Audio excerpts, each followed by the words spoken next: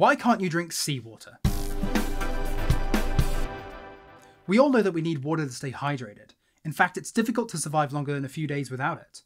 So it seems counterintuitive that seawater makes you more thirsty. The key part is the salt. When you drink seawater, you're taking in all of the dissolved salt along with the water. But why is that a problem? Water moves in and out of your cells via osmosis, which means that the water moves from an area of high concentration to an area of low concentration through a selectively permeable membrane.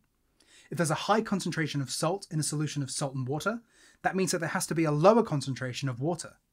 This means that really salty water can actually make water move out of your cells rather than into them. Your body doesn't want this, which means that it needs to get rid of the salt or risk cells dying from losing too much water. Unfortunately, the main way your body loses salt is by urinating, which is also its main way of getting rid of water.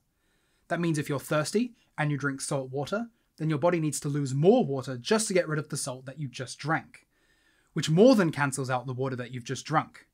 This means that drinking really salty water, like seawater, can actually end up leaving you more dehydrated than before you drank it.